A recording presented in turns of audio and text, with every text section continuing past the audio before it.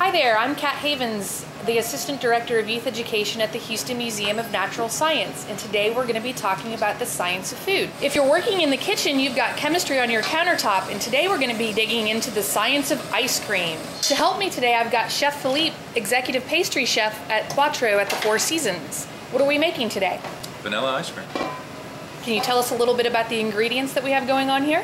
Sure. We have a selection of egg yolks, milk, of course vanilla beans, a lot of it, because I like a lot of flavor. Sugars, atomized glucose, which is like a powdered glucose. Okay. Stabilizers, and also powdered milk. So what I'm doing now is I'm basically going to mix my sugar into my yolks a little bit right now, so it doesn't really start to, because the sugar can start to cook your yolks a bit. Can you tell us a little bit about what's in here? Egg yolks, milk powder for added proteins. The yolks obviously are for the fat content. We'll add more cream later after the mixture's made. The sugars, of course, the powdered glucose, and then stabilizers to help for, again, a longer shelf life. Right now I'm heating up my milk. I want to bring it to a boil with a little bit of sugar in as well, so it doesn't scald on the bottom. So what are you doing right now? I'm tempering it in to the yolks. I want to slowly raise the temperature of the egg yolks, dissolve the sugars, kind of mix all the ingredients around. Is it low, high, medium heat? What are we working with? More like a low to medium heat. And then I'll just keep stirring it until it reaches the temperature that I need it. I need it to be right about 84.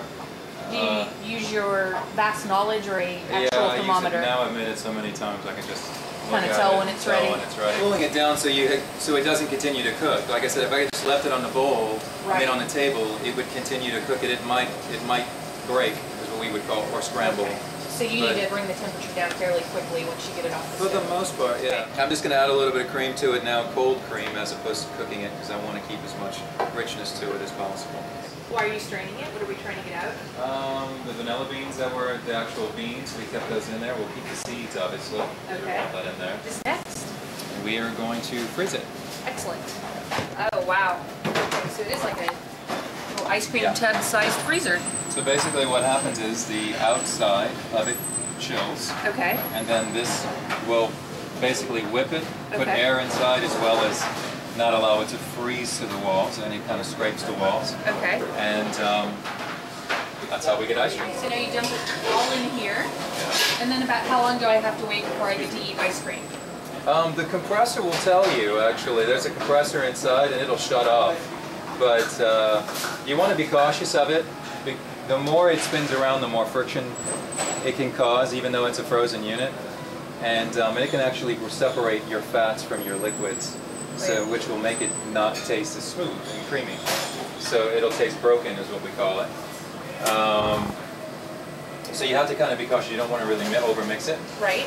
But I don't know, maybe about 7 minutes, maybe. And wow, that's quick. That's a lot quicker than I thought. Yeah. You know, when you did the hand crank one, it was like an hour of turning. It is ready. So we're going to extract some. Take it out of the machine, and then we'll... Did you put this in the freezer afterwards to get a little harder, or is this the Most definitely. Okay. Most definitely. In traditional sense of ice cream, it's soft serve ice cream right now.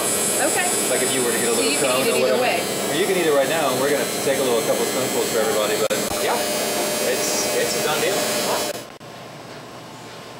Oh my God, that tastes delicious. Really, really full of vanilla. Now, if you want to make delicious ice cream at home, you can go to our website, www.hmns.org, and go to our blog to learn how to make ice cream in a baggie.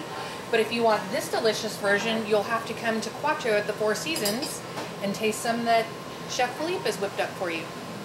I'd just like to say thank you to Chef Philippe today for helping us whip up this delicious ice cream and teaching us a little bit about the science behind it.